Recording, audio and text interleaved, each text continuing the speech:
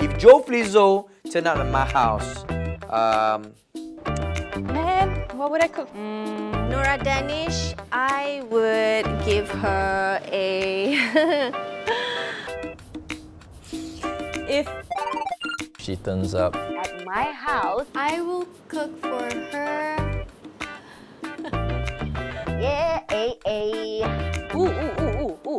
man, I don't know, these really healthy dishes. That's a tough one actually, babe.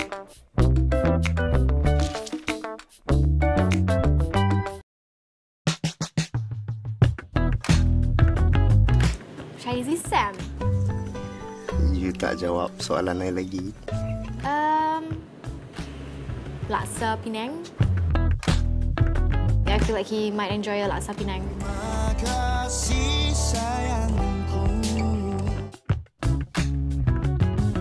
Nora Danish. Cuma saya apa sangat. I would give her a... I would cook for her a really, really good tomahawk steak just so I can compete with her husband. Strudel. Nora Danish strudel. Kan makan sedap ni.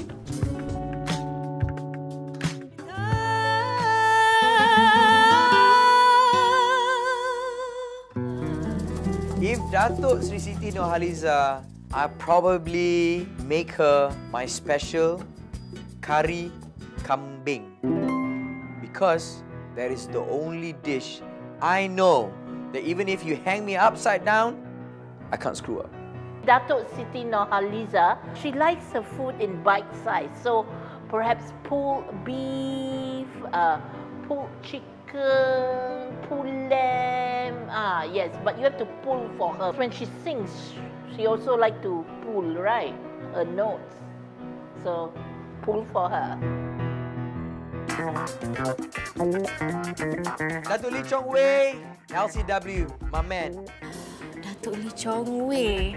This is where excitement is born. I would cook for him. Follows me on Instagram, I follow him. We're cool, we're tight. Also from Penang, alright, my man on Penang. A steak. Or some really healthy fish. Yeah, high protein. Salad. Some pasta, like mac and cheese, with his favorite plain water.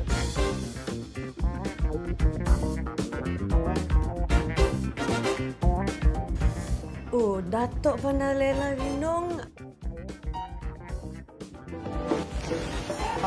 Probably a good grilled, like Portuguese grilled chicken, grilled fish, like ikan bakar.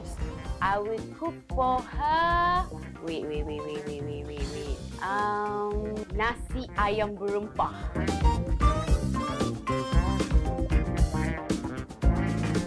Zul Arifin. Oh my god, I don't know how to cook a steak, but a steak comes to mind when I think of Zul. So probably like a big fat steak. Zul Arifin. Grilled chicken, protein, gee.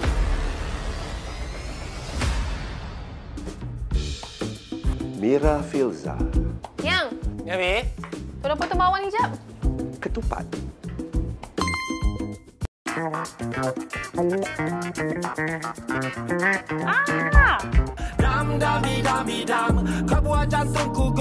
Dato' AC.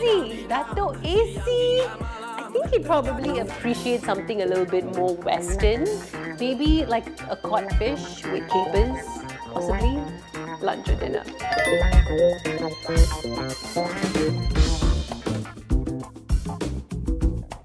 Ziana Zain. Daging lada. Because she's spicy.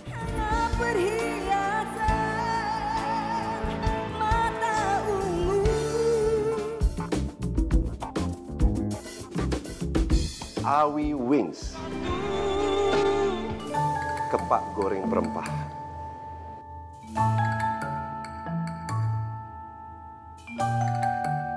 Mimi. Maggie. So I probably cook her a Maggie ayam. I think we will both enjoy that over, like, you know, girls talk. Aaron Aziz. Nasi goreng petai. He does not like petai, but I can make him like it.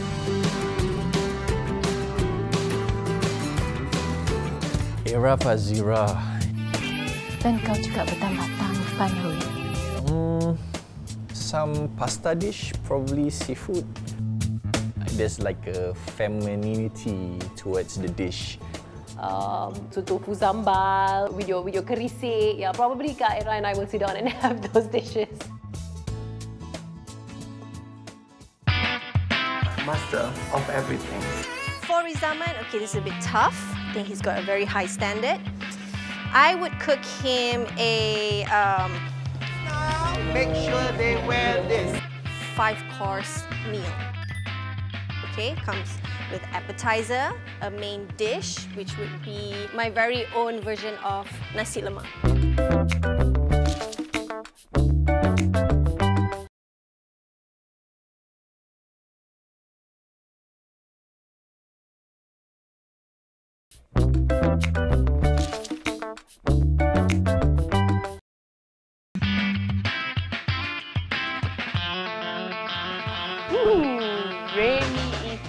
Kita berdua untuk terus hidup dari hari tuanya. Oh, Remy. Now, Remy is a meat kind of guy. Yeah, I will cook for him. Spaghetti with love bolognese. For him, definitely the beef rib. Like with the bone, you know. He needs a big bone so he can hold it like a caveman.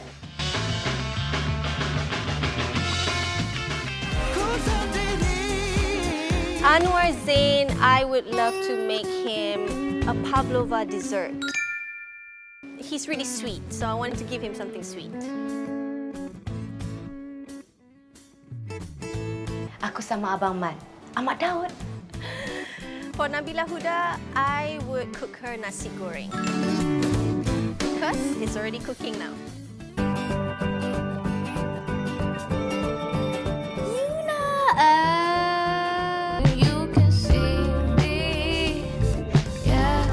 Probably Pho, I think, because she likes Pho. We've been to LA together. We went to a Pho place. She enjoys like hot noodles, so probably Pho.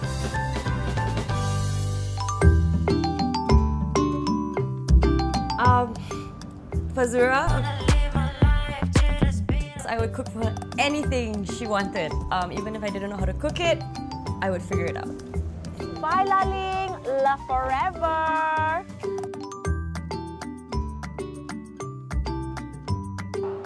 For Nilofa. Yeah, she's a foodie as well. She appreciates food. I know that it's delicate. Probably a chocolate souffle using her milk.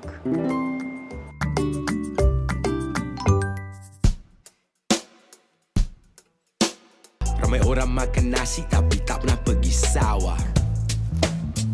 I would make for him my rendang tok because he's tried it before and he said that it's really, really good. Man, styleku 100. Oh merda, la cosa nostra. Probably some nasi goreng and some wagyu steak on it, man. Just for you, Joe.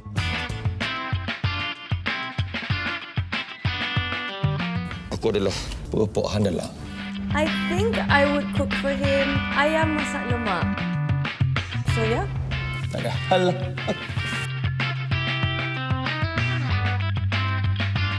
Maya Corinne, I think something probably more vegan options. Like a falafel over pita bread.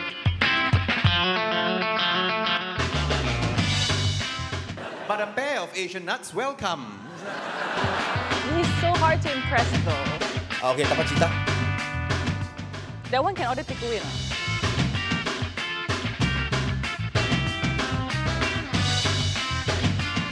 Daiyan No Faiza. Kusangka awak di pinggir tepi. I will cook for her laksa Sarawak.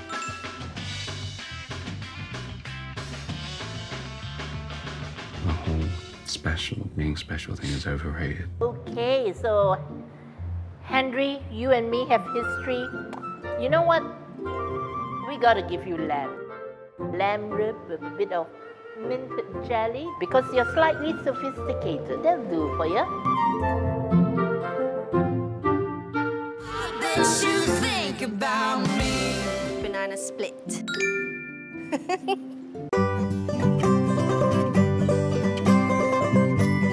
Adibano. Dapat tak yang mak idam. What would I cook for her?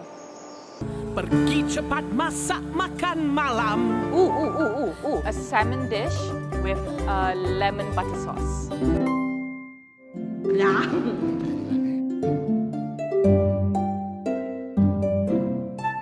Datuk, Nicole and David, the GOAT. The #1 world ranking. Your champion, Nicole David. Datuk Nicole David, fish head curry. Kari ikan salmon.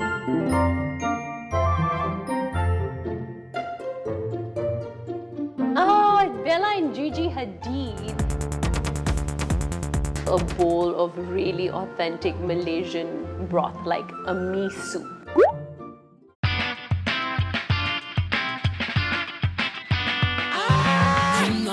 Already, you know it.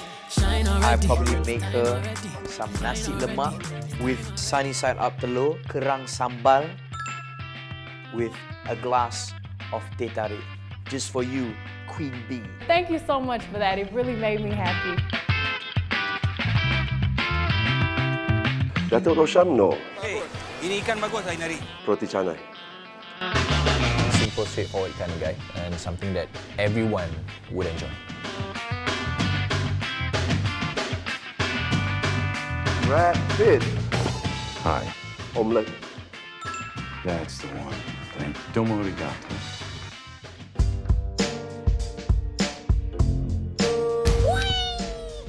Special Agent John Hartley. You know what? With Dwayne Johnson, he doesn't need any meat because I am going to be the meat. He can barbecue me. He can put me in his pit. It needs to be 14 hours in his pit.